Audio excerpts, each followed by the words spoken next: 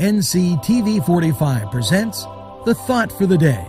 Monday through Friday, we give you a message of spirituality and inspiration.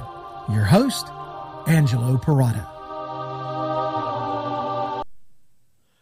Good morning and welcome to Thursday, June 4th, and NCTV45's Thought for the Day.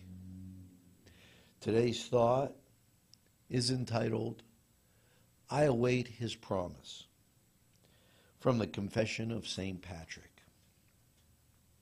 And there I went to await his promise, for he never deceives. As he promises in the gospel, they shall come from the east and the west, and they will sit down at the table with Abraham and Isaac and Jacob.